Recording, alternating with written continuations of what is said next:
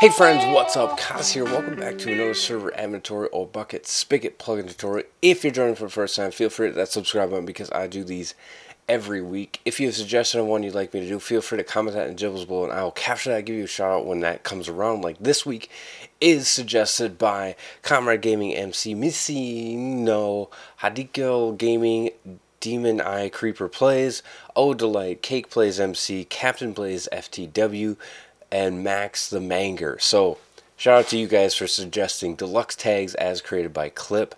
This is a fantastic little plugin. It allows players to select their own custom second prefix if you want, so you can set up some sort of system where they can purchase or earn other bragging right prefixes that you would like them to use, or you can use this to just force second prefixes, staff, that kind of stuff. You just don't give them the permissions to do that. It works great with Deluxe Chat. It also works great with Essentials Chat. But I'll show you how to get those set up for Deluxe Chat and Essentials Chat. If you haven't heard of Deluxe Chat or are wondering if you should get it, I'd highly recommend that you do get it. It is not a free plugin, but it is fantastic. Especially if you have a server network, I would highly recommend it because the cross-server chat setup is super easy. We use it on my McFriend's server. We purchased it, and it's great. It's a fantastic, really simple but very extensive chat plugin. So if I type, you can see that I don't have any tags. We just are seeing the tag from our permissions plugin, which is there. And as you can see, this is kind of the fun stuff with Deluxe Chat. So if we do /tags, we're going to be able to pull up our list. Now, before you even get into this stuff, you're going to have to talk about a few permission nodes. Now, you need to give them at least DeluxeTags.gui to be able to open up that GUI. You need to give them DeluxeTags.select and DeluxeTags.list if you want them to be able to see their tag. If you want to force them to use the GUI, then you just don't give them those permissions, and they always have to do tags. Otherwise, you can do tags list, but I don't have that permission. So we can do tags, and then depending on whatever tags, let's say you have like 10 tags set up. If they have, they'll need to hit DeluxeTags.tag and then identifier, which is that name at the top in orange. That's the unique name for each tag, and then they need that permission node DeluxeTags.tag.example, and then they can see the tag. So it will list all the tags that they can, and they can click on that, and now it says that it's been set, so we can do test. Now we can see that we have a second prefix in front of our regular prefix, which is really cool. I don't think it works with suffixes. I think it's only the prefix at the, well, it depends. Wherever you put it in your chat plugin is where it's going to show up. But I don't think you can have it show up in either spot. It'll be one or the other. Maybe you can do some fun creative thinking and get that done. So we could do that. If you want to do tags list all, then you'll see those. If you're an admin, you could do tags list player name, and you could see all the tags for them. You can manually set their tags if you do tags set player and then the tag identifier. So example would be the one that we have there. You can do that, or you can clear the commands by tags clear player. Now I'm not going to really go through this, but it's pretty self-explanatory. And then the permissions associated with that are DeluxeTags.list.all. That's to see all the tags. DeluxeTags.list.player. That's to see another player's tags. DeluxeTags.set is how you set your tag or somebody else's tag. DeluxeTags.clear is how you clear your tag or somebody else's tag. Now these are pretty much all op related or moderator related commands.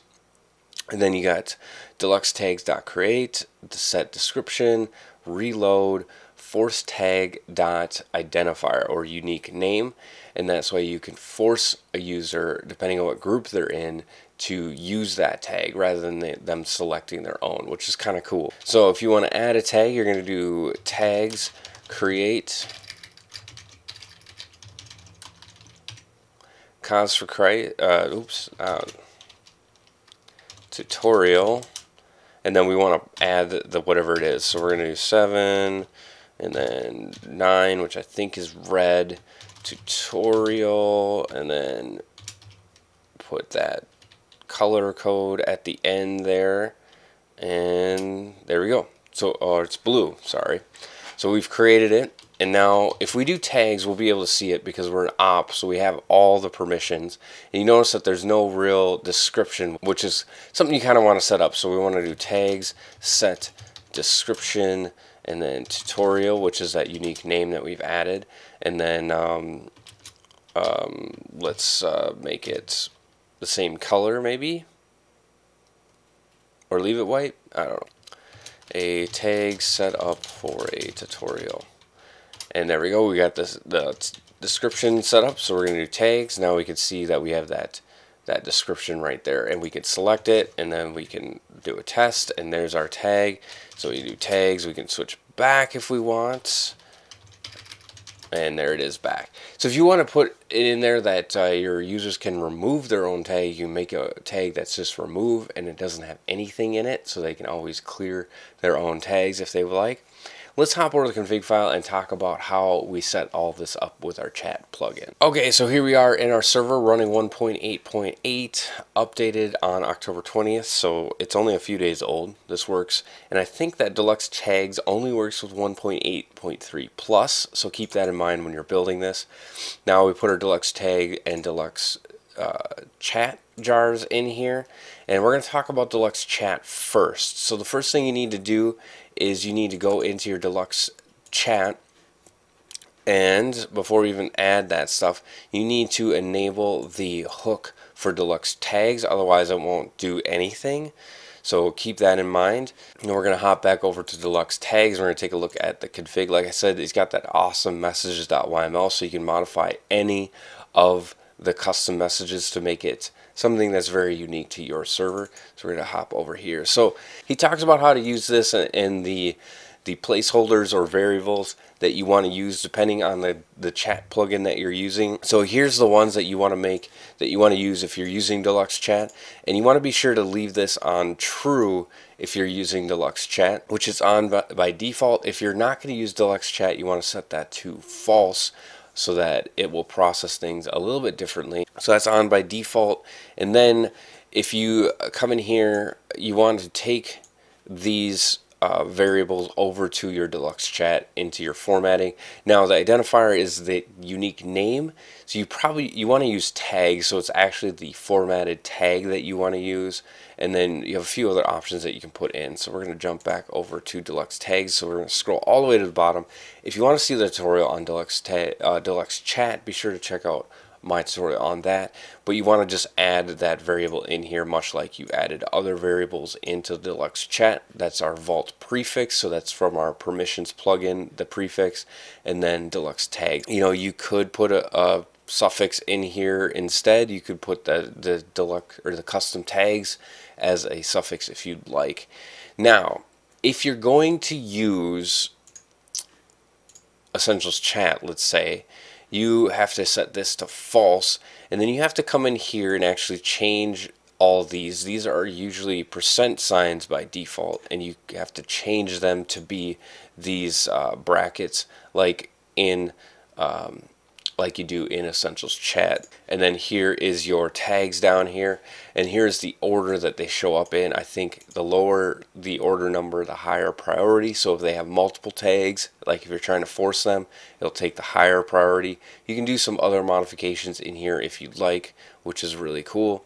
We've talked about Deluxe Chat. Let's talk about Essentials Chat real quick. I'm going to open up that one there. So we're going to open up this config, and then you want to scroll all the way down to your chat area, which is somewhere in the 500 lines, and then you want to put Deluxe Tag in front of display name. Now display name is going to be a user's prefix, username, and suffix from the permissions plugin, so you can't specify the prefix and suffix in here. It's all one variable, but you could put Deluxe Tags underscore tag in front of that with those little squirrely brackets.